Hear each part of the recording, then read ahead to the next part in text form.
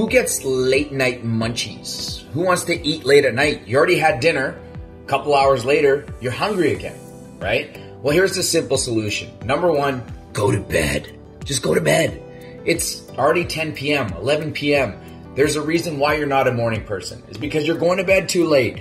There's no amount of YouTube, there's no Instagram post, there's no Facebook post, there's no TV series that is necessary when it's time to go to bed, right? Set a hard deadline for bedtime. Give yourself that freedom on the weekends if you want, because you want to feel like you're living an unrestricted life. But during the weekday, you got work. You got to get up early. You got responsibilities. There's no reason for you to be staying up that late. So the number one thing that you can do to prevent late night eating is literally go to bed. There's nothing else. There's no water. There's no type of vinegar. There's no magic pill that's going to prevent you from eating. If you just go to bed, you're going to get a better sleep. You're going to wake up feeling happier, more rested, less moody, and you're not going to feel bad because you ate a bunch of chips before you went to bed. What do you got to do?